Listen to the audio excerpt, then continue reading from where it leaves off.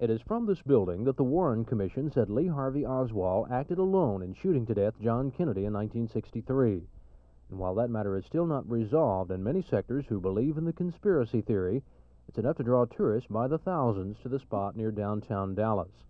They come when the weather's good, and they come when the weather's bad, all pointing to that sixth-floor window from which the fatal shots were fired.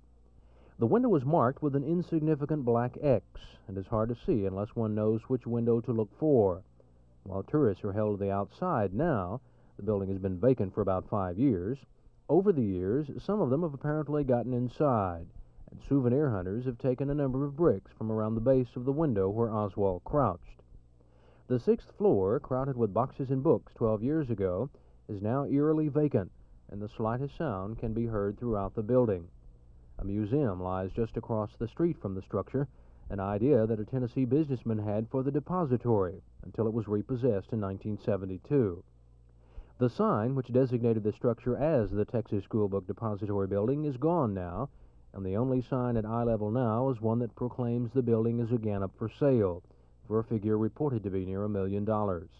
Last week, county officials inspected the structure for use as a possible warehouse, and perhaps more importantly, to see to it that the building remains intact.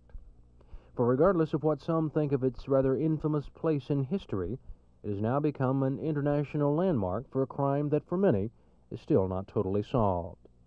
Michael Brown, Channel 8 News.